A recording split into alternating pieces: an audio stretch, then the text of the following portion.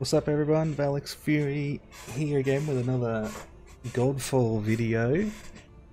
I'm gonna share some more tips and knowledge today about a couple of things. Mainly I'm going to focus around some of the skills in the skill tree and what they do, how they work, and how to use them to your advantage. So the main ones I'm going to focus on today are going to be Soulshatter and Breach. They're going to be the two absolute most important ones that I'm going to focus on today, because they are very helpful to know about and how to use properly when you're playing, and what they do and how they work. So to get started, Soulshatter and Breach. So these are the perks of what they do, and in order to show you how they work, I've got an image here I'm going to drag across. So as you can see on the screen here now, I've got this image and there's this enemy and its health bar, and you can see that it's got a white outline around its health bar, and then this yellow bar underneath that fills up as you hit it. So this white bar is the that's the Soulshatter.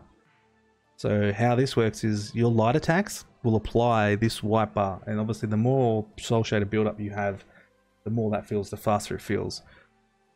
Once that's, if that white bar covers an enemy's whole health bar, or however much it covers, if you hit them with a heavy attack, it will proc that white bar, the Soulshatter, and instantly do all of that white bar as damage. So if, say if I'd hit this thing 2 more times and the whole health of it was white, and then I hit it with a heavy attack, it would just instantly die and does the explosion. I'm sure you've probably seen the explosions happening when you're playing, but that is why, and that is how it works and what it does. And you can get weapons and armor that make the Soulshatter do AoE damage and whatnot, but that's the explanation of exactly how that works and what it does. So you hit him with light attacks, it'll build up this white bar, and then when you hit him with a heavy attack, it bursts all of that white bar as damage. So you can stack it up and try and like one-shot something with a big heavy attack if you want, or what I do is I just go through my light attack, light attack, light attack, heavy attack combo, so it's constantly stacking it and then proccing it.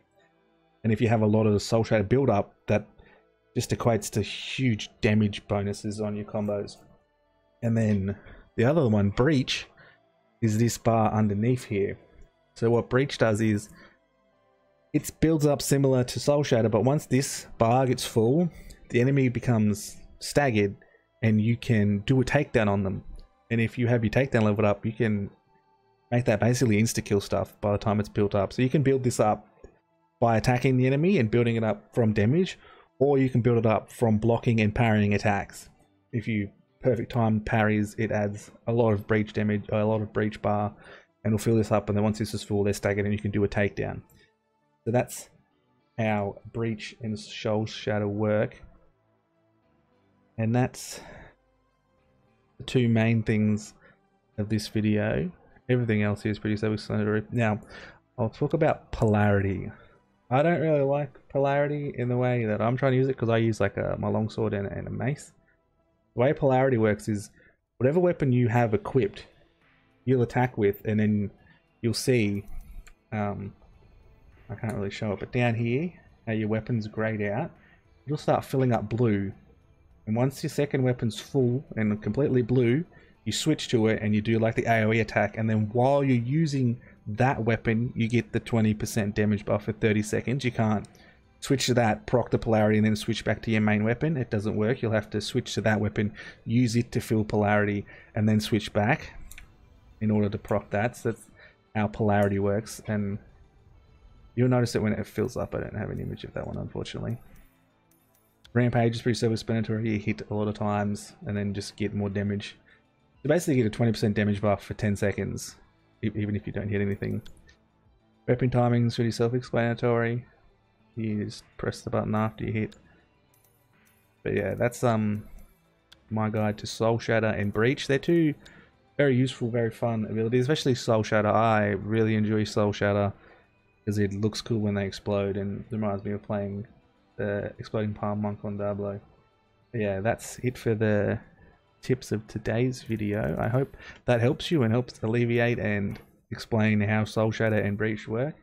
I'm going to be covering a lot of content in this game, so subscribe if you want to see everything Godfall that I make, find out all this tips and information that I find out, and like the video if you liked it and if it helped. And I stream daily on Twitch lately at twitch.tv/Valex_Fury, so come hit me up there if you want to hang out, have any questions you want to ask, if you want to play some co-op, just hop in there. And yeah, I will catch you guys in the next video.